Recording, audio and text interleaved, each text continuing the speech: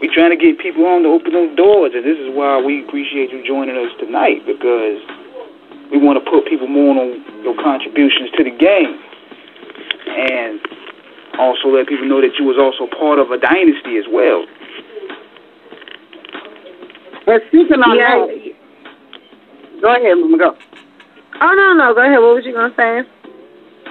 Well, I was just going to say, just being in that particular dynasty and being a part of it, was there any backlash that you had to deal with that you either weren't ready for, didn't want to be a part of, or embrace, knowing that it was coming?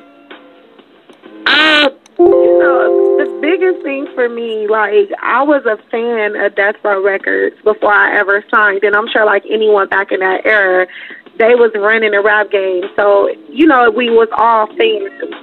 And I was just a fan of music, artists in general, and I was a real big TLC fan. So I think when I got to the label, you know, when I was able to meet Left Eye and me and her not getting along, I think that was one backlash I wasn't ready for because I was such a Left Eye fan.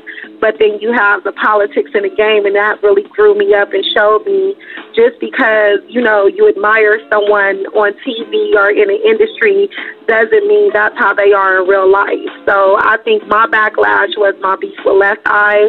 I wasn't ready for it. I didn't want it.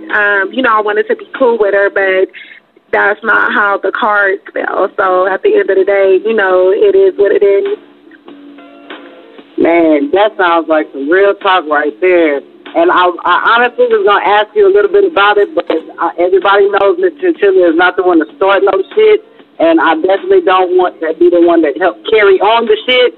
But I was going to ask you, possibly, and you don't have to answer this, but when all of that, the surrounding beef occurred and the stuff got out about, you know, personal lives involved, you know, I was going to ask you how it affected you, but I can see now it kind of affected just the persona that you had of the person that you ended up meeting being a celebrity. So, I mean, does it still have long-lasting problems for you now, or is it something that's like over and done with? You moved on, the rest of the group TLC, you know, that they moved on, they still, you know, harboring resentments against you?